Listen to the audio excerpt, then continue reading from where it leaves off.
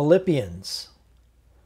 Paul and Timothy, servants of Christ Jesus, to all the saints in Christ Jesus at Philippi, together with the overseers and deacons. Grace and peace to you from God our Father and the Lord Jesus Christ.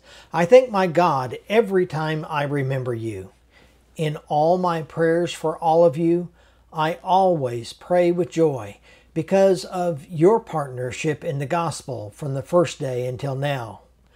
Being confident of this, that he who began a good work in you will carry it on to completion until the day of Christ Jesus. It's right for me to feel this way about all of you, since I have you in my heart. For whether I'm in chains or defending and confirming the gospel, all of you share in God's grace with me.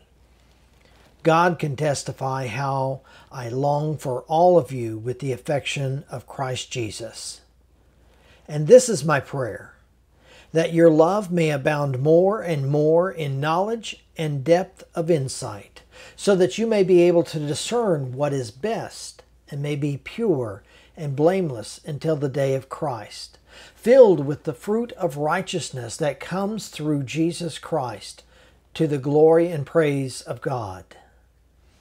Now, I want you to know, brothers, that what has happened to me has really served to advance the gospel. As a result, it's become clear throughout the whole palace guard and to everyone that I am in chains for Christ. Because of my chains, most of the brothers in the Lord have been encouraged to speak the word of God more courageously and fearlessly. It's true that some preach Christ out of envy and rivalry, but others out of goodwill. The latter do so in love, knowing that I am put here for the defense of the gospel. The former preach Christ out of selfish ambition, not sincerely, supposing that they can stir up trouble for me while I am in chains. But what does it matter? The important thing is that in every way, whether from false motives or true, Christ is preached. And because of this, I rejoice. Yes, and I will continue to rejoice, for I know that through your prayers and the help given by the Spirit of Jesus Christ, what has happened to me will turn out for my deliverance. I eagerly expect and hope that I will in no way be ashamed, but will have sufficient courage so that now as always Christ will be exalted in my body, whether by life or by death.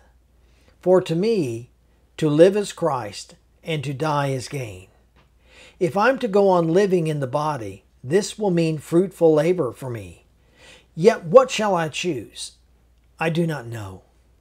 I'm torn between the two. I desire to depart and be with Christ, which is better by far. But it's more necessary for you that I remain in the body. Convinced of this, I know that I will remain, and I will continue with all of you for your progress and joy in the faith, so that through my being with you again, your joy in Christ Jesus will overflow on account of me. Whatever happens, conduct yourselves in a manner worthy of the gospel of Christ. Then, whether I come and see you or only hear about you in my absence, I will know that you stand firm in one spirit, contending as one man for the faith of the gospel, without being frightened in any way by those who oppose you. This is a sign to them that they will be destroyed, but that you will be saved, and that by God. For it has been granted to you on behalf of Christ not only to believe on Him, but also to suffer for Him, since you are going through the same struggle you saw I had, and now hear that I still have.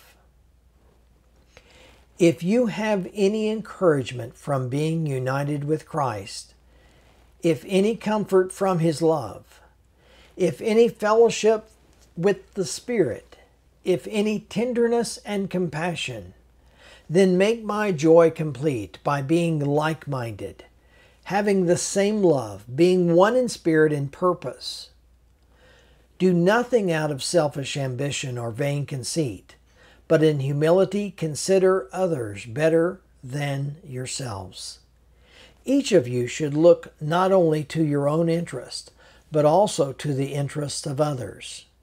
Your attitude should be the same as that of Christ Jesus, who, being in very nature God, did not consider equality with God something to be grasped, but made himself nothing, taking the very nature of a servant, being made in human likeness. And being found in appearance as a man, he humbled himself and became obedient to death, even death on a cross. Therefore God exalted him to the highest place, and gave him the name that is above every name, that at the name of Jesus every knee should bow in heaven and on earth and under the earth, and every tongue confess that Jesus Christ is Lord, to the glory of God the Father. Therefore, my dear friends, as you have always obeyed, not only in my presence, but now much more in my absence, continue to work out your salvation with fear and trembling. For it is God who works in you to will and to act according to his good purpose. Do everything without complaining or arguing, so that you may become blameless and pure, children of God without fault in a crooked and depraved generation, in which you shine like stars in the universe, as you hold out the word of life, in order that I may boast on the day of Christ, that I did not run or labor for nothing. But even if I'm being poured out like a drink offering on the sacrifice and service coming from your faith, I am glad and rejoice with all of you. So you too should be glad and rejoice with me. I hope in the Lord Jesus to send Timothy to you soon, that I may also be cheered when I receive news about you. I have no one else like him, who takes a genuine interest in your welfare. For everyone looks out for his own interest, not those of Jesus Christ. But you know that Timothy has proved himself, because as a son with his father, he has served with me in the work of the gospel. I hope, therefore, to send him as soon as I see how things go with me. And I am confident in the Lord that I myself will come soon. But I think it's necessary to send back to you Epaphroditus, my brother, fellow worker, and fellow soldier, who is also your messenger, whom you sent to take care of my needs. For he longs for all of you, and is distressed because you heard he was ill. Indeed, he was ill and almost died. But God had mercy on him, and not on him only, but also on me, to spare me sorrow upon sorrow. Therefore, I am all the more eager to send him, so that when you see him again, you may be glad, and I may have less anxiety. Welcome him in the Lord with great joy, and honor men like him, because he almost died for the work of Christ, risking his life to make up for the help you could not give me.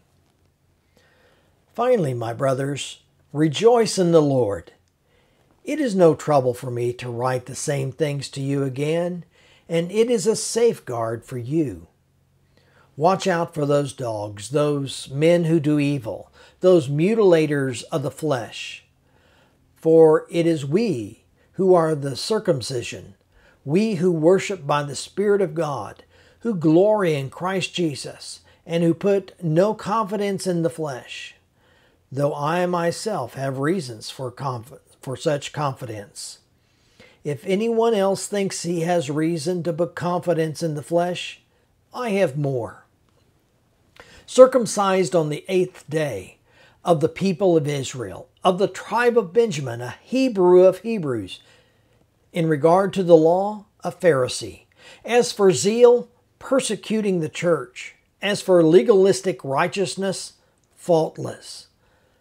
But whatever was to my profit, I now consider loss for the sake of Christ.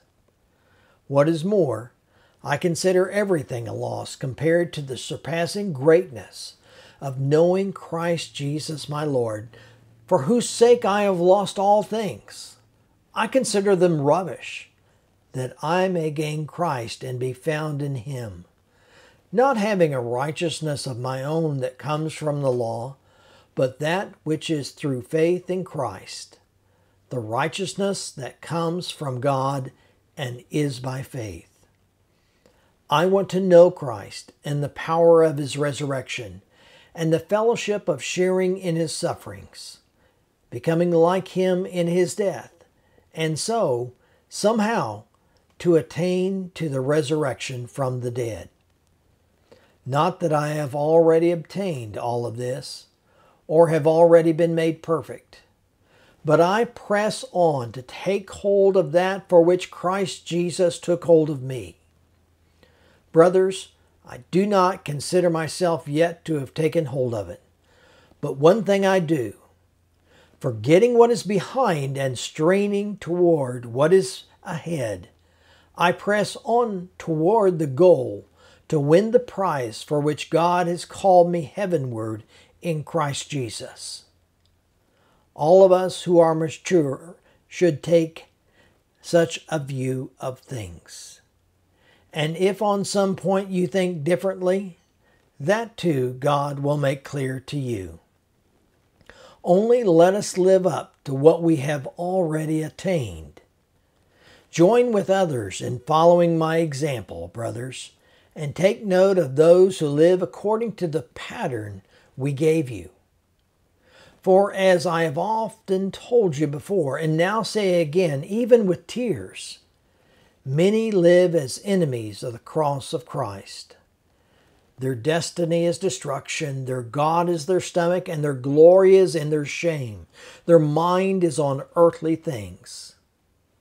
But our citizenship is in heaven, and we eagerly await a Savior from there, the Lord Jesus Christ, who, by the power that enables Him to bring everything under His control, will transform our lowly bodies so that they will be like His glorious body.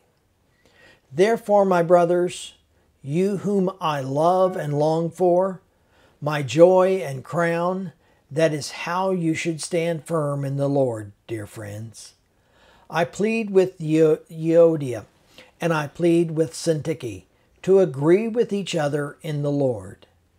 Yes, and I ask you, loyal yokefellow, help these women who have contended at my side for the cause of the gospel, along with Clement and the rest of my fellow workers, whose names are in the book of life. Rejoice in the Lord always. I will say it again, rejoice. Let your gentleness be evident to all. The Lord is near. Do not be anxious about anything, but in everything, by prayer and petition, with thanksgiving, present your requests to God. And the peace of God, which transcends all understanding, will guard your hearts and your minds in Christ Jesus. Finally, brothers, whatever is true, whatever is noble, whatever is right, whatever is pure, whatever is lovely, whatever is admirable, if anything is excellent or praiseworthy, think about such things. Whatever you have learned or received or heard from me or seen in me, put it into practice, and the God of peace will be with you. I greatly rejoice in the Lord that at last you have renewed your concern for me. Indeed, you have been concerned, but you had no opportunity to show it. I'm not saying this because I am in need, for I have learned to be content whatever the circumstances. I know what it is to be in need, and I know what it is to have plenty.